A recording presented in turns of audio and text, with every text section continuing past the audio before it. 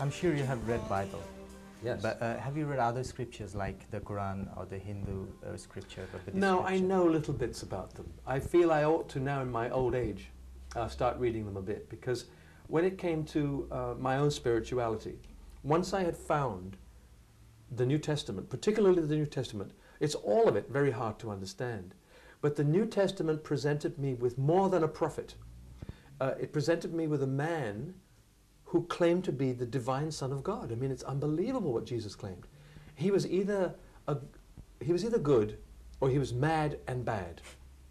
And when I read the story, I'm thinking, he doesn't sound mad, and he doesn't do things that are bad, so I'm only left with the other one. He is good. Since you have so much interest in religion, in God, in Jesus, don't you have interest about other prophets like Moses, like Muhammad? Do you recognize Muhammad as a prophet actually? Yes, of course I do. I couldn't condemn the Quran and say, oh, the Bible is the only thing to read. No, because I believe that there are lots of good things written in the Quran. Since September 11, we've had more quotes from the Quran here in England, and you think, it's wonderful. And I've heard Islamic people saying, these men that did these terrible things don't represent the Islam that we know. Exactly.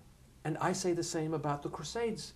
Islam is going through what Christians went through hundreds of years ago when British people went. They called them the Crusaders, and in the name of Jesus they went and they slaughtered people because they said, oh, you are Jews, you killed Jesus, so we'll kill you. Terrible, terrible things. And now I say, no, I don't believe in that. They didn't represent the faith I have. And so I have a great affinity to Islam at the moment, because I'm thinking they are going through, the real Islam is going through what we went through when people thought that only they had a special privilege to truth. And that's always the danger. When men or women believe that they are the only ones that have all the truth, they become violent, they kill because they think, oh, these people are pagans.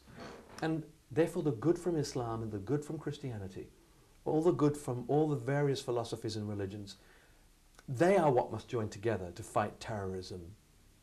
I mean, if there were British, if there were English terrorists, I would be the first to condemn them and say, let us get rid of them. And if we can't get rid of them, we'll get help from others to get rid of them. And that's the only way we're going to do it. We need to somehow join forces so that the true good from all that we believe can come together.